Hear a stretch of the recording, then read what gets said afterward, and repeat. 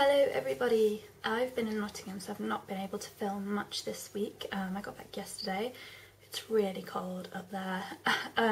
This is going to be a video that a few people have been asking for a while, and it's taken me quite a long time to prepare for because I've had to write quite a lot of notes about specific products and things like that. So this is going to be my foundation and face product overview. Now the way this is going to work is I'm going to go through my spectrum from light to full coverage. I'm going to list every product that I look at in the down bar. I'm also going to show you all of the products, so if there's a specific product you want to view, I will put the timestamp in the down bar so you can skip ahead to viewing that product. I'm also going to include links to reviews either on my blog or on my YouTube about this product.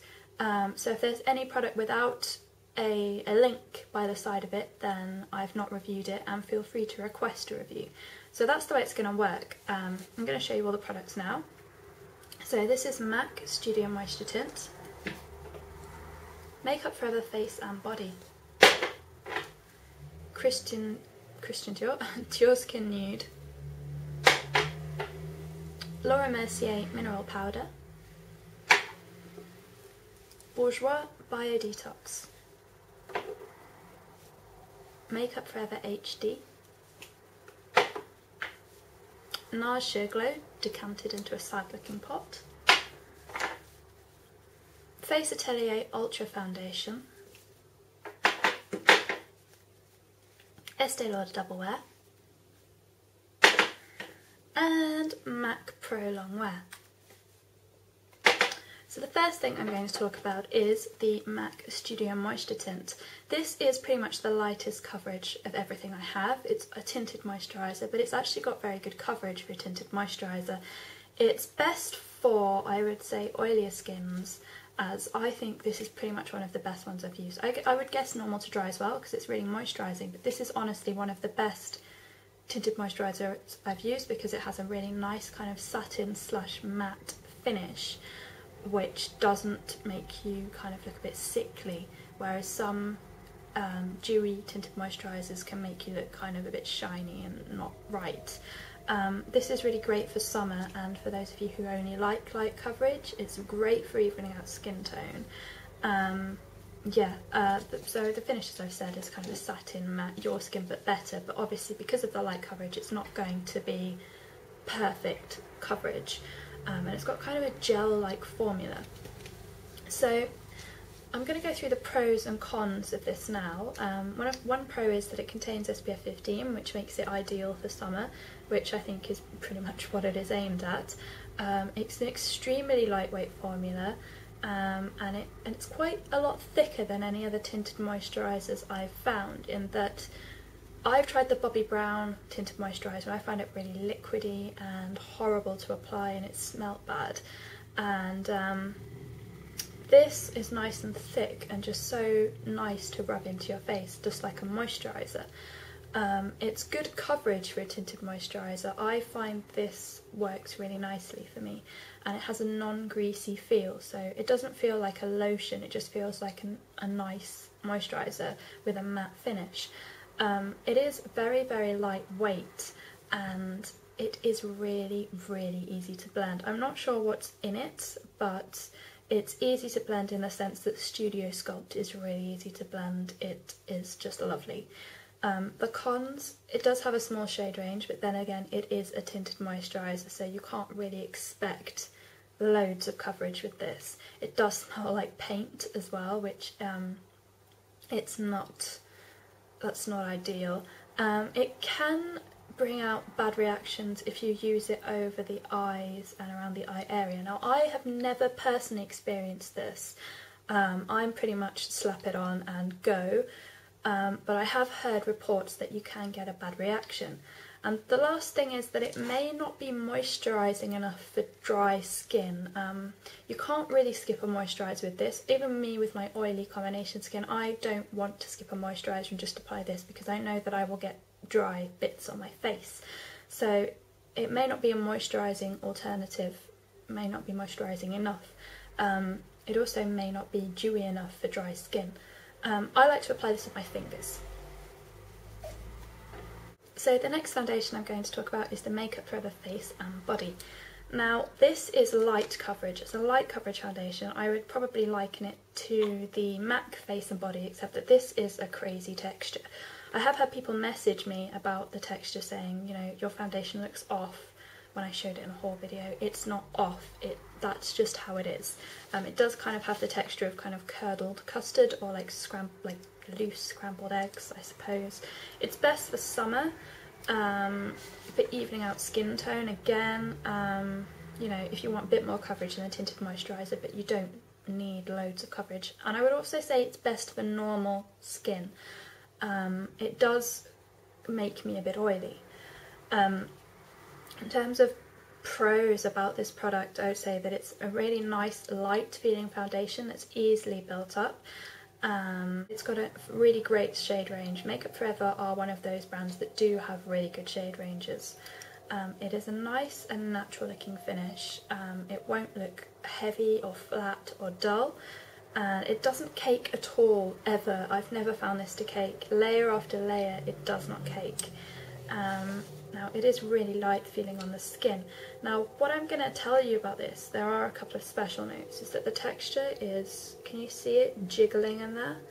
It looks horrible, but you do need to shake it up like this a little bit, and then I just kind of tip some of the jelly goo onto my hand and I blend it. It is a nice finish for a natural foundation though. So with the cons, I would say that it can look sweaty in photos. Like if you've got oily skin, this kind of will not hold back shine. It doesn't really hang around on my face that long. I do really like this, but it doesn't hang around on my face. It's really strongly scented of roses, but not kind of fresh roses so much as kind of old lady talcum powder roses. Yeah. And it can highlight dry areas because it seems to be, I'm pretty sure it's water based, so it can highlight dry areas on my skin. You can end up using a lot more of this than you realise. As you can see, I've probably used almost a quarter of the bottle, having only used this a few times, so it's really easy to use way more than you think. I think that's all I can say about this. The way I like to apply this is with a flat top brush like the e.l.f. powder brush, that's my favourite. Next foundation on the list is Diorskin Nude. This is a light coverage as well. It is pretty similar in terms of coverage with the Makeup Forever.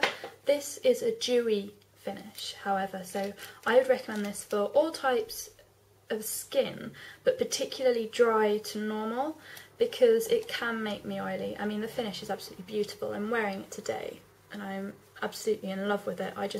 It's so easy to apply, but it can make you oily. I'd also recommend this for summer and evening out your skin tone. It's just a really, really beautiful foundation. It does have a very, very liquid texture, and you do need to shake it before you apply it, but it does give you a nice kind of natural, dewy, fresh finish. Now, in terms of the pros of this foundation, I would say that it is extremely nice and lightweight feeling. It's beautiful. The finish is gorgeous. It gives you really beautiful coverage for such a well, it gives you a nice kind of glow, luminescence to the skin without making you look too dewy. It is really good for evening your skin tone. It gives you just enough coverage for day to day, I would say. It never ever cakes. It is so buildable. I can pretty much apply pump after pump of this on my face and it won't cake. It's amazing. It's like an oracle of non-cakiness. It's brilliant. It does contain SPF, which makes it kind of a bit unsuitable. It can show up a bit sweaty again in photos.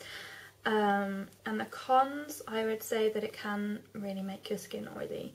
Another con is that it doesn't last as long as other foundations. It doesn't last that long on me. The shade range is pretty lacking, especially in the United Kingdom. I mean, there's probably about 6 to choose from, which I don't think is particularly good. And it can oxidise because of the SPF. The way that I like to apply this is with anything, because it never streaks, it never cakes, it never does anything wrong. It just doesn't put a step wrong for me. So I prefer kind of, I used a flat foundation brush with it today, it's brilliant. I used a flat top brush, brilliant. Fingers, brilliant. Anything. This is a really good all-rounder. Okay, so the next foundation I'm going to talk about is the Mercier Mineral Powder. Fairly nondescript kind of jar, pretty bulky really. It is light coverage, but you can build this up and it never ever looks powdery. It is a powder formulation, as you can see. I'm just going to get a bit out. Don't know if you can see that at all, in fact. Let's get a bit more out. Okay, so it's a powder mineral foundation. It's best for, I would say, normal skin because it can cling to dry areas, and it has luminizing kind of particles in it, so it can make you look quite dewy in a short period of time. It gives you an absolutely flawless silky finish, however. So we'll go on to the pros about this foundation. It's absolutely beautiful. The finish of this is lovely, so flawless, so perfect, so beautiful. I will probably just buy this and buy this and buy this. I like to team this with tinted moisturiser in the summer for a bit more coverage. It gives you kind of a dewy glow as opposed to a flat powdery glow. It doesn't look like powder at all on your skin, which is really, really nice. The packaging is good because it's non-spill. It has a disc which you can turn to cover the holes, which is really good. And it feels so light on the skin. I put it on today and I couldn't believe how much I love it again. I am obsessed. Cons: can cling to dry skin. I mean, it is a powder, so if you've got dry skin or like acne kind of healing bits, it might not be ideal. It can make oily skin a bit oilier, or appear oilier, and it is pricey. Now, I like to apply this with a kabuki brush. I've tried a stippling brush like the 187, worked fine. I'm not a massive fan of the 187, so I won't advocate that. And I really like the flat top powder brush by e.l.f. So all of those. Kabuki obviously for lighter, not lighter, faster application. Okay, Bourjois bio-detox. I bought this because I thought a lot of people have said good things about it, so I thought, okay, well, I'll have a look. I'll give it a go. It is a light medium coverage and it can cake upon building, so I think that you're pretty much limited to about one swish, I suppose. I think it's best for, well, they say supposedly oily skins because it's mattifying. I say normal skin because this makes me oily. I am not particularly satisfied with this foundation. The notes, 98.8% natural and 21% organic is the main selling point.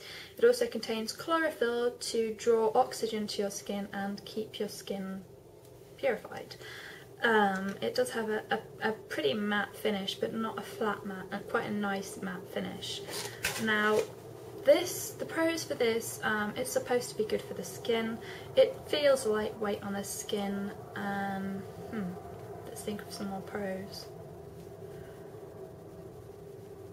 It has a nice creamy texture. It's anti-pollution and anti-free radical stopping thing. Yeah, it stops free radicals from entering your skin.